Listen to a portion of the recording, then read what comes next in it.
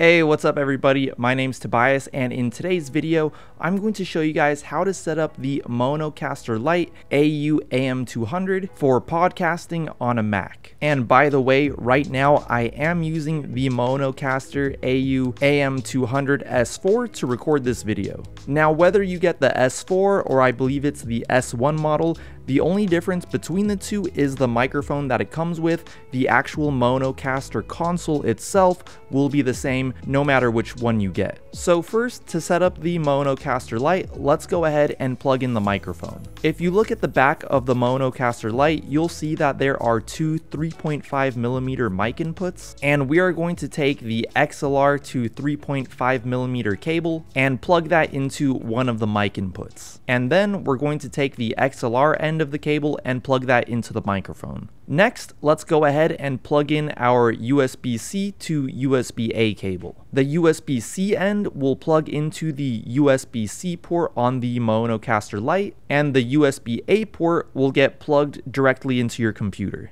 Next, we're going to go ahead and plug our headphones into the headset port on the back of the Maonocaster Lite, and this will be so we can monitor our audio. And the last thing I'm going to do is I'm going to connect my iPhone to the music input on the back of the Maonocaster Lite. This will be so we can play music in the background from my phone or any other sounds that I might have on my iPhone that I want to record. And to connect my iPhone, I'm going to be using one of the included 3.5mm TRRS cables, and also a 3.5mm to lightning cable adapter, which is not included, but I will go ahead and put a link to one down in the description below in case you need one. You can actually also connect to the Maonocaster Lite via Bluetooth, and it will show up as Maono AU-AM200 in your Bluetooth menu. And as far as podcasting goes, that's all we have to do with the actual Maonocaster itself. If you do want to connect a second microphone to the Maonocaster, you can with the second mic input, but just keep in mind that the AM200 does not provide phantom power, so you can only use microphones that do not require phantom power, such as the Maono A03, the PM360, and the PM325. And of course, dynamic microphones will also work. And you may notice that there are other ports on the back of the Maonocaster Lite that we did not use, such as the 3 pod outputs. These are actually meant for streaming, and you can actually connect up to 3 other devices to the Maonocaster with those pod outputs, so you can stream to 3 different devices and 3 different platforms at the same time. But for a podcasting setup, we won't be using those. But let me know down in the comments below if you would like me to make a video on how to use the Maonocaster Lite for streaming. And there is actually another output on the back of the Maonocaster Lite, which can be used to connect to speakers, but we won't be using that in this video either. Now, I did say that this would be a video on how to set up the Maonocaster Lite with a Mac, so we're going to move over to my computer in a second, but first let's make sure to hold the power button on the back of the Maonocaster Lite to turn it on. Once you see all the buttons light up on the Maonocaster Lite, that's how you'll know that it's turned on. And now let's go ahead and take a look at my Mac. So every Apple computer should have GarageBand on it. If yours does not, you can go ahead and download that for free from the App Store. So now we're looking at GarageBand on my computer, and the first thing you're going to want to do is go up to GarageBand at the top left, go down to Preferences, and then click. It might start with you on General. Go ahead and click on Audio/MIDI, and then where it says Devices for output device and input device, just make sure it says Maono AU-AM200.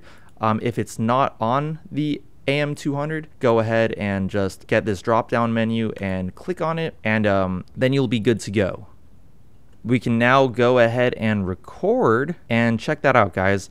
I'm now recording to GarageBand.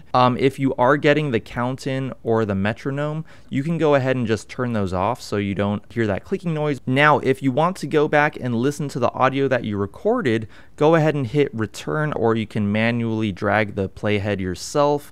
Go back to wherever you want to start, press play, and then if you don't hear your track playing, what you need to do is turn the music knob on the Maonocaster up, and then you'll be able to hear your recording. Now, there are some pretty cool preset effects on the Maonocaster Lite itself that might help you out with your podcasting.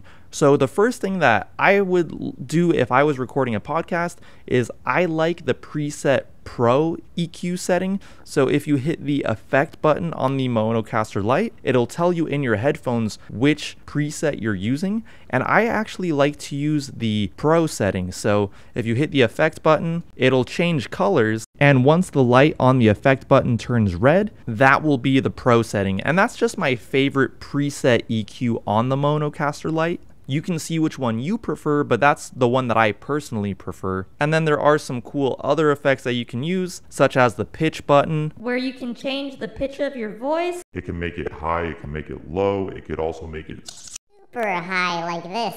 It sounds like a cartoon character. Then of course the robot setting. Click on the effect button, and that will bring you back to your normal talking voice. So yeah, guys, there's some pretty cool settings. There's also a denoise button. If you press that, it kind of acts as a noise gate to kind of mitigate the whatever background noise might be around you. I usually actually like to not have that turned on. I like to turn off the noise canceling, so I just get the straight audio from the microphone. The other thing you can do is adjust the volume of the music with the music knob on the Maonocaster. So if I go ahead, let me grab my GoPro real quick so I can actually show you what I'm doing. I'm going to go ahead and just turn off the lights on the buttons because my camera is picking them up like crazy. So you can actually turn off the lights on the buttons if you want completely. So yeah, now my lights are all turned off, and I'll go ahead and play some music again.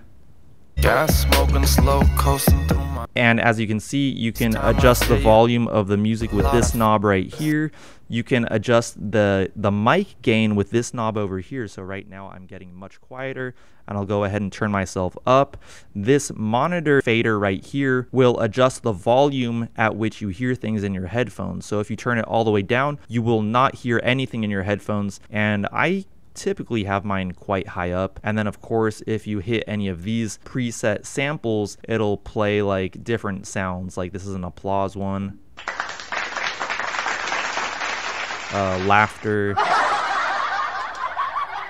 So yeah, guys, there's different things you can mess around with. And these blank ones down here, you can actually record your own samples. And you can actually record these samples from any device you want. You can even use the microphone. I'm going to use my computer right now. You can use your smartphone, Bluetooth, whatever you want. I'm going to use my computer because I already have it ready to go. So I'm going to first create a new track. I'm just going to create a software instrument, hit create.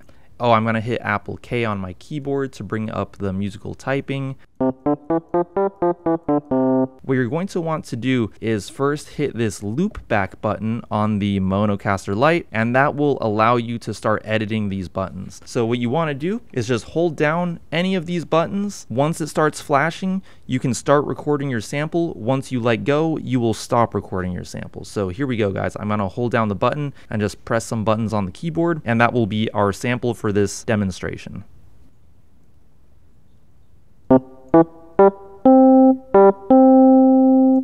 Okay, so now there should be a sample on here. You know, it recorded kind of quiet, so what I'm going to do is I'm going to turn up my music a bit more, my music knob a bit more. I'm going to delete that sample by holding it down. Okay, now the sample is deleted, and I'm going to record that again. So let's go ahead and press that until it starts flashing.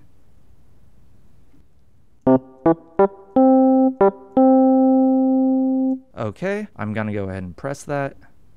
Alright, I think that was a bit louder. So yeah, that's how you can record your own sample.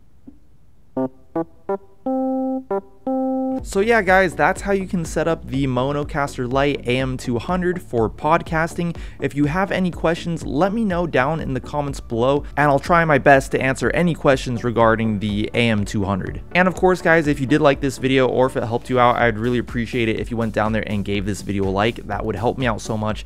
If you would like to see more videos by me in the future, make sure to hit that subscribe button and also that bell notifications button, and I'll talk to you guys in my next video. Peace!